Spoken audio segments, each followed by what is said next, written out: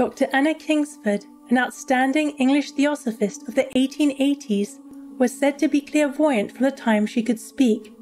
She herself felt that she came from the fairy realm and was given permission to be born as a human being so as to carry out her destiny.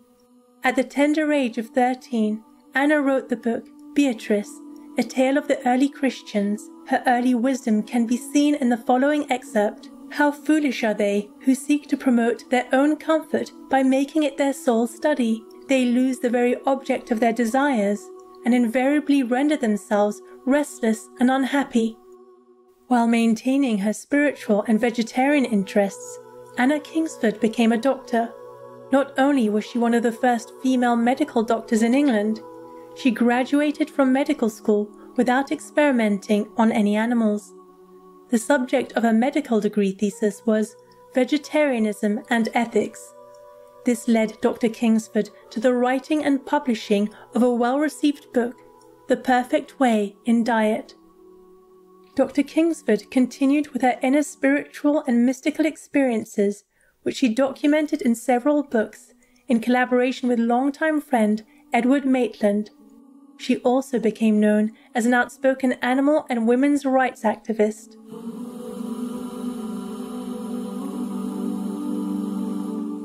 We now share with you selections from the book The Perfect Way, or The Finding of Christ. This book merges Christianity and the theosophical tradition, a system of fundamental truths and wisdom in which all religions may abide so that humans can progress along the path to perfection. According to Dr. Anna Kingsford, this perfection is exemplified by Christ, which everyone is capable of discovering and joining within.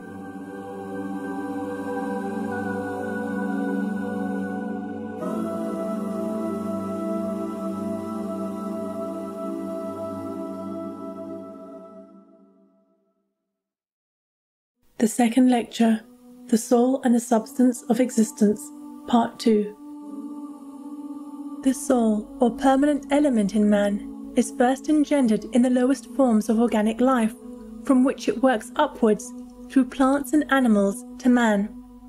Its earliest manifestation is in the ethereal or fluidic material called the astral body, and it is not something added to that body, but it is generated in it by the polarization of the elements. Once generated, it enters into and passes through many bodies and continues to do so until finally perfected or finally dissipated and lost. The process of its generation is gradual. The magnetic forces of innumerable elements are directed and focused to one center, and streams of electric power pass along all their convergent poles to that center, until they create their fire, a kind of crystallization of magnetic force. This is the soul, the sacred fire of the hearth, called by the Greeks Hestia or Vesta, which must be kept burning continually.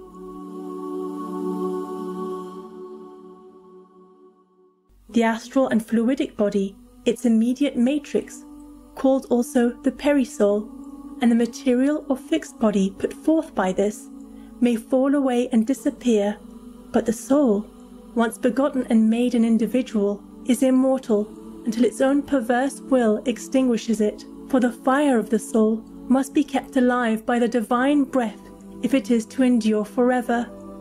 It must converge, not diverge. If it diverges, it will be dissipated.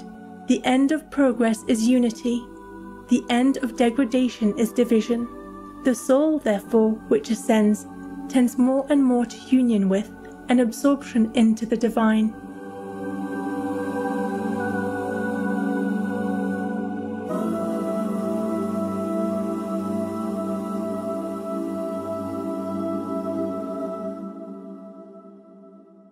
The clearest understanding may be obtained of the soul by defining it as the divine idea. Before anything can exist outwardly and materially, the idea of it must subsist in the divine mind. The soul, therefore, may be understood to be divine and everlasting in its nature, but it does not act directly upon matter. It is put forth by the divine mind, but the body is put forth by the astral or fiery body. As spirit on the celestial plane, is the parent of the soul, so fire on the material plane begets the body. The plane on which the celestials and creatures touch each other is the astral plane.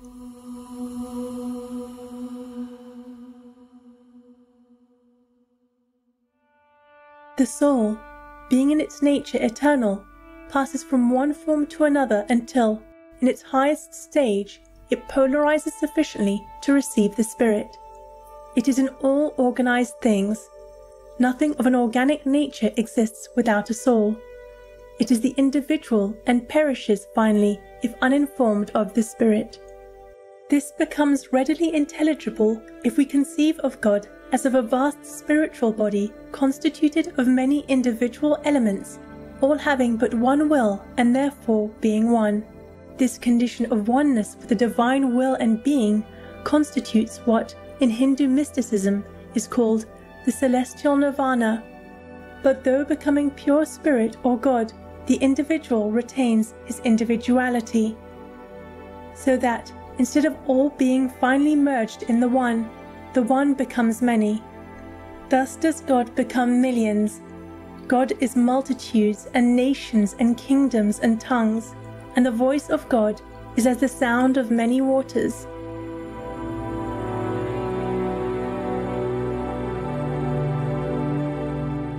The celestial substance is continually individualizing itself, that it may build itself up into one perfect individual.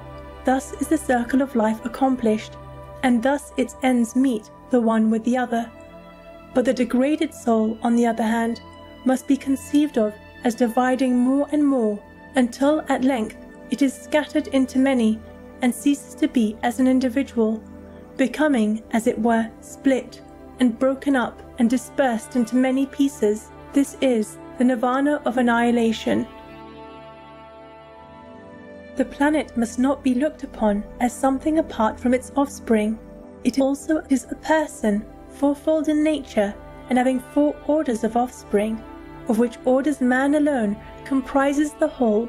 Of its offspring, some lie in the astral region only, and are but twofold, some in the watery region, and are threefold, and some in the human region, who are fourfold. The metallic and gaseous envelope of the planet are its body and perisoul. The organic region comprises its soul, and the human region its spirit, or divine part. When it was but metallic, it had no individualized soul. When it was but organic, it had no divine spirit. But when man was made in the image of God, then was its spirit breathed into its soul.